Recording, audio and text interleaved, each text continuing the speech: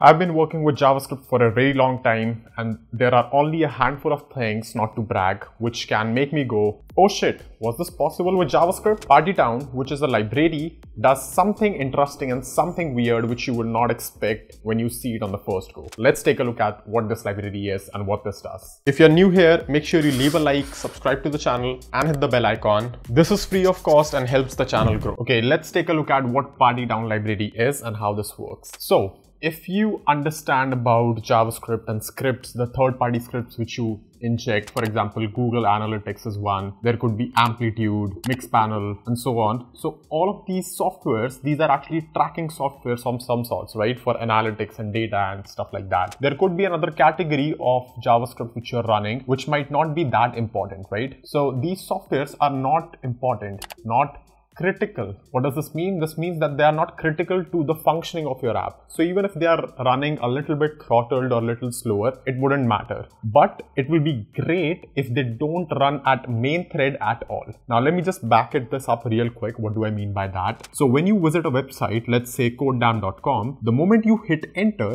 there is a thread, there is a single thread known as UI thread.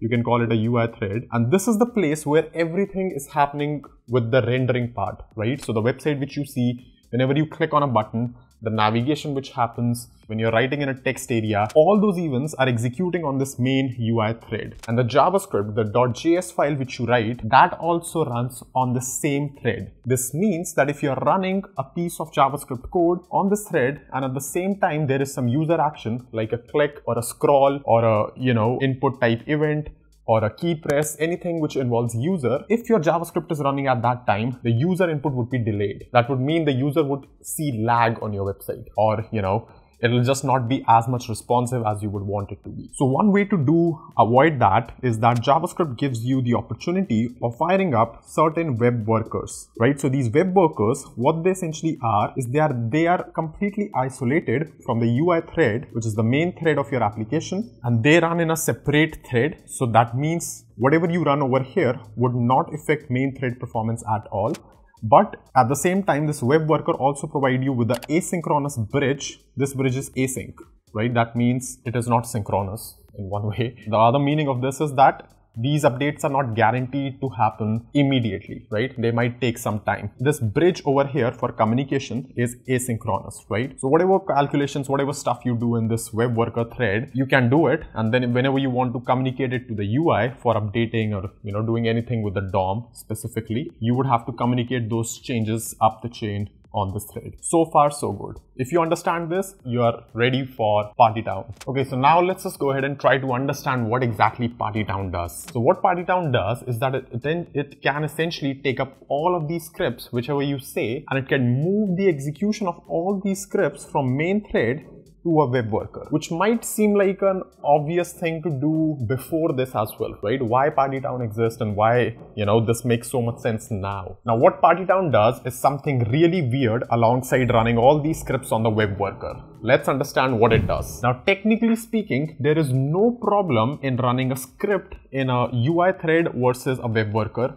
The only problem is when these scripts need synchronous access to the DOM, right? This could be window.something, this could be document.something, and so on, right? And remember that because you are running this in a web worker, these window, document, these things are not available. Even if you want to get access to them, you have to cross this asynchronous bridge, right? And of course, if this is asynchronous, then you have to patch this code which is running inside these libraries. That's not an option, right? Because these libraries are hosted somewhere else and it's very difficult to patch a specific use case. And if I'm writing something like document.getElementById or document.title, for example, then I expect this value to immediately return me something. Now, how do you make asynchronous calls synchronous? This is what these guys figured out with a really weird hack, and here it is. So if you have used JavaScript before ES5 or ES6, I don't know in which fetch was introduced. If you have used JavaScript before official fetch, you know that there was something known as XML HTTP request. I mean, it's still available today, but what was possible before was that you actually had the option to make synchronous network requests, and this is what changes everything, because before fetch was available, you could make synchronous That means it will block the thread on which the network request is being made.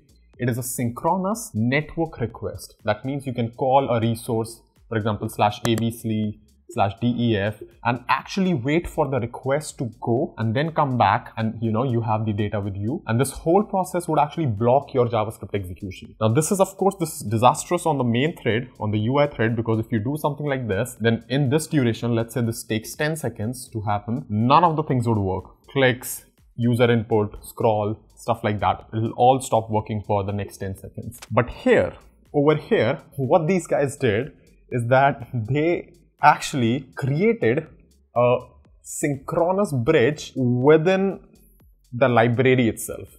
Let me explain you what that means. Now, very simply speaking, what happens is that let's say there is a worker over here, right?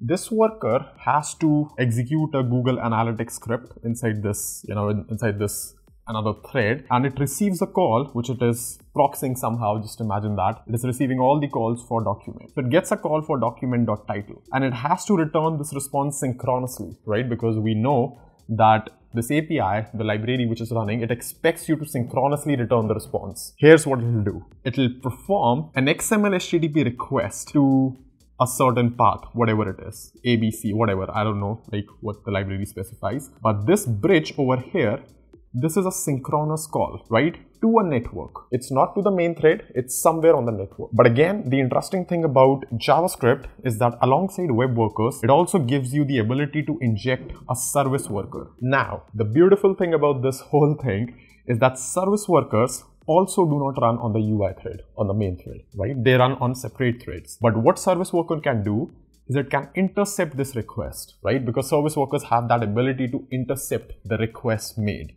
So it intercepts this request over here, and now it tries to communicate on this asynchronous bridge. Now remember, in this case, what is happening is that this XML HTTP request which we made, you can think about this service worker as the front-end backend, right? So it's a server, it's a backend server kind of, which is sitting on the front end itself, because it's intercepting the request and it is then forwarding that whatever we need asynchronously to the main thread, right? And then the main thread responds back, and it responds back to this service worker, and the service worker over here responds to this request. Now because this request was made with XML HTTP request in a synchronous fashion, you have this whole thread or this whole worker was waiting for this request to actually resolve, right?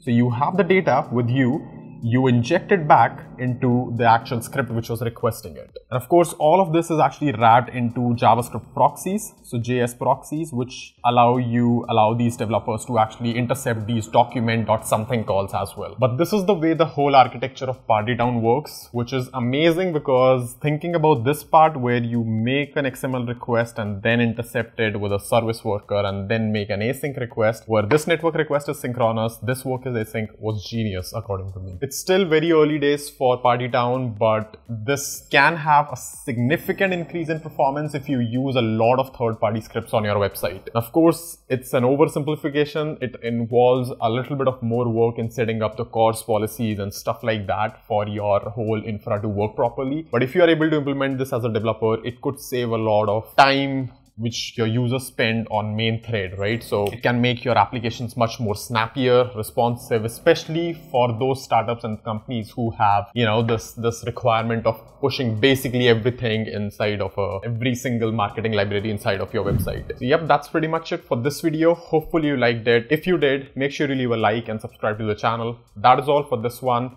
I'm gonna see you in the next video really soon. If you're still watching this video, make sure you comment down in the comment section, I watched this video till the end. Also, if you're not part of CodeDamm's Discord community, you're missing out a lot on events which we organize on a weekly basis to code. You already know the drill. Make sure you like the video, subscribe to the channel if you haven't already, and thank you so much for watching.